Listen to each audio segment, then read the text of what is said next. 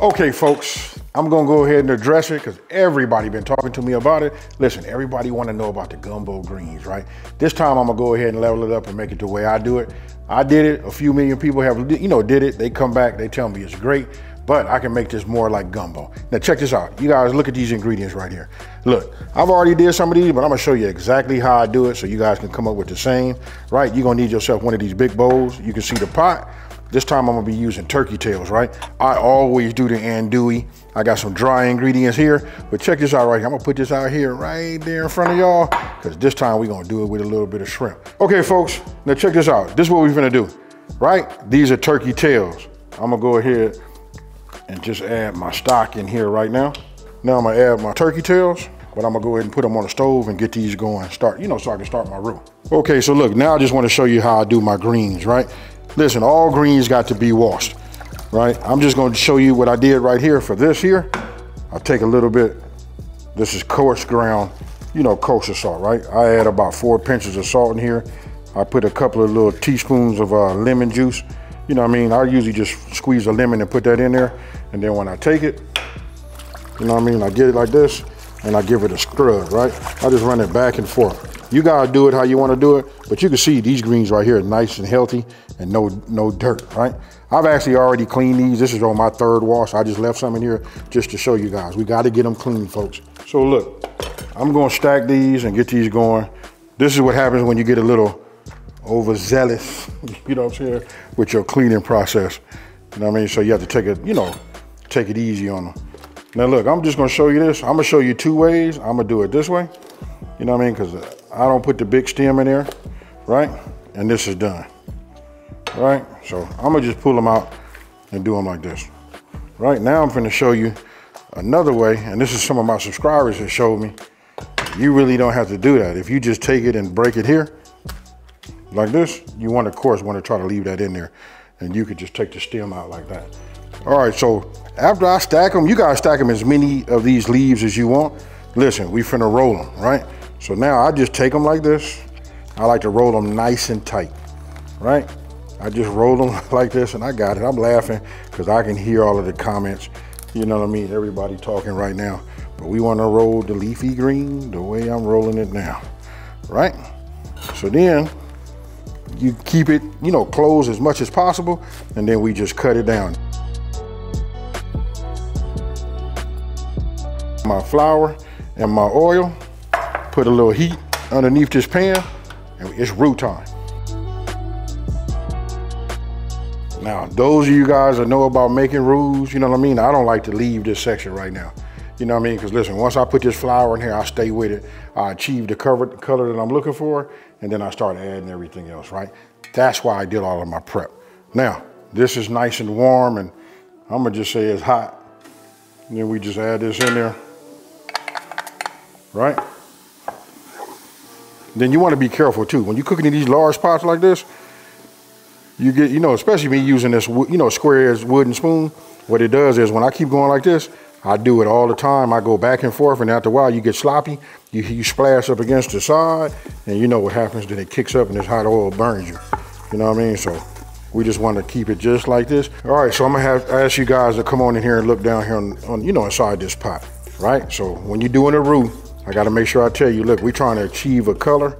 You know what I mean? We want it to have that little bit of a nutty flavor to it. Okay, so I'm liking what I'm seeing right here. This is the color I like to get, because don't forget it's gonna continue to cook, right? So I don't need to go, like chocolate, like dark chocolate. Just this right here is the way I want it to look.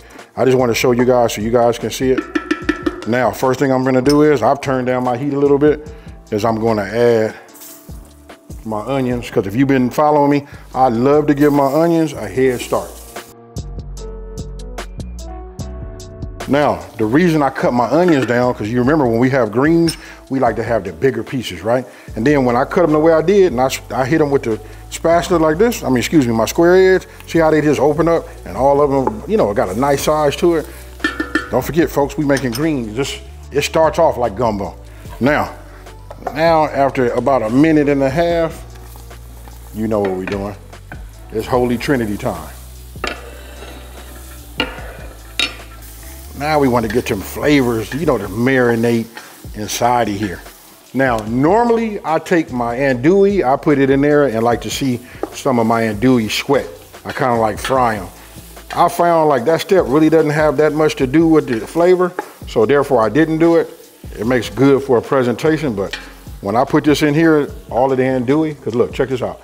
Come in here and look at this real closely.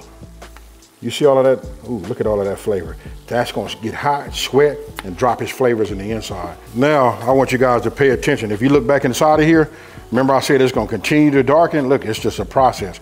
That's why we didn't wanna go too dark. But this is still continuing to cook. You can see it's nice, it's still thick, right? So I'm gonna take this, and I want you to look over here. Now, everything getting ready to go in here except the bay leaf, right? But I like to get all of my flavor in here. This is where we going, ooh, my goodness, right? Boom.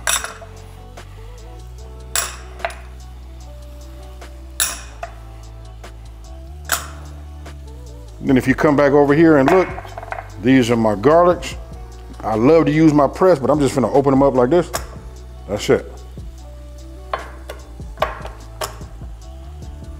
I see one just tried to escape, but I got him. Can you smell what I'm cooking? Now I put all of that in there for a reason. Now, my secret ingredient is bam. You see that right there? So now I'm gonna add some of this in here. I'm gonna back up from this because I can tell you this. What it's gonna do is make me sneeze, all right? We got to create some flavor, folks, and we building it layer on top of layer on top of layer. So look, one of the things about, working with these big pots, check out my hand. Look how I grab it in. Oh, there we go, folks. I know y'all are thinking like, damn, it can't get too much better than it is, right? But it can be. All right, so we about ready. This time I'm gonna work with the camera person. I'm gonna quit asking them to get in here and I'm gonna do it like this. You see that right there? If you ain't got nothing to look like that, then hey, you did it wrong. But don't trip, I got y'all. So now, it's time to bring in, ooh, them turkey tails. They nice, soft, and we didn't let nothing escape. Now we just go ahead and add this. What is this, folks? For me, it's turkey tail. For y'all, it might be drumstick. You know what I mean? It might be a smoked turkey wing. I don't care what it is, just make sure it's smoked. Now we're gonna put all of that goodness. I don't know if you guys can see it. Look at the goodness that's floating on the top. That's from them turkey tails.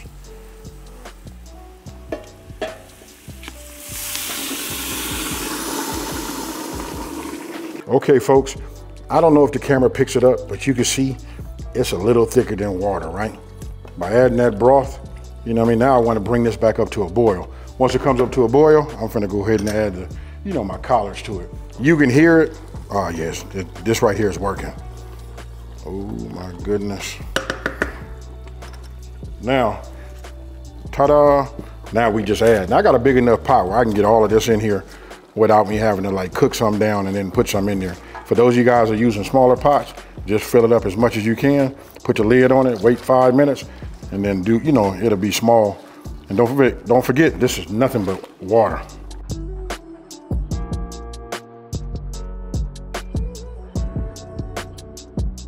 Okay, break away, boom. It's been 5 minutes. All right, I like what I'm seeing. Now, the only ingredients we have left is just the bay leaves, right? So I'm gonna just go ahead and drop these in here, just get them on the top, and we just work from there. All right, the bay leaf in. I like to put some of these leaves, these collard greens down. I just put this back on the top. We're gonna let this simmer for about 1 hour, right? Now, you guys see I got cornbread right here. I made my cornbread yesterday. Tomorrow I'm getting ready to do my cornbread dressing. Listen, I done read all the comments. Your boy got you covered for the, holiday, right? So listen, I'll be dropping 5 videos a week, starting today all the way up until Thanksgiving. So I'll see you guys in about 1 hour. Now check this out, folks. I told you 1 hour, that's under a medium flame, but it's really up to you how you guys like the, the texture of your leafy collard green, right? So let's look at it. You see this right here? Ooh, my goodness. You see that? I don't know if you guys can tell. That's kind of like how I like it. You know what I mean? Now, we're not gonna go too much more than that right now, because this is where I'm gonna lose some of y'all. But I gotta say this, if you've been with me, you guys, I'll read the comments and everybody say they make it, they love what I'm doing. For you guys that like eat with your eyes, this is where I'm gonna lose you. You remember that shrimp? Check this out. We only gonna go in about 10 more minutes. It's up to you how much of this shrimp you put in there. But this is no different than doing like a chicken, you know, chicken, sausage and chicken, you know, gumbo, right? But you gotta put this in here. You guys gotta just trust me. I saved the best for last, you know what I mean? Oh my goodness. And you put in as much as this as you would like. I'm gonna put it in like that. And remember, I didn't do no seasoning, so it's like naked flesh. It's super absorbent. And you see the color of this right here.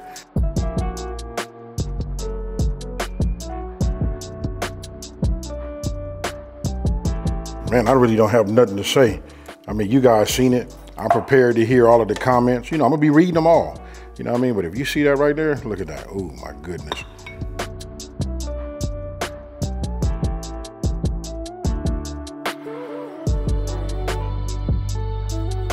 Okay, folks, so after looking at all of that, you know what, this is the ooey. You see it. I know some of y'all are just doing everything with your eyes. Listen, your boy AB has never ever steered you guys wrong. Hey, I'm not finna over talk it. It done cooled enough. I done made this a star with that camera. Cheese and cheers.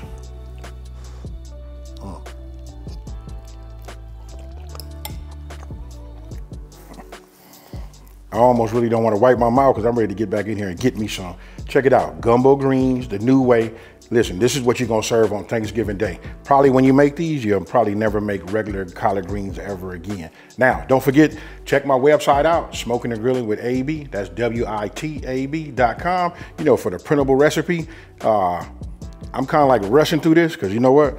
I'm ready to eat, folks. Talk to me down in the comment section below. And guess what, folks? You finna look at this cutting board because your boy is out. Peace.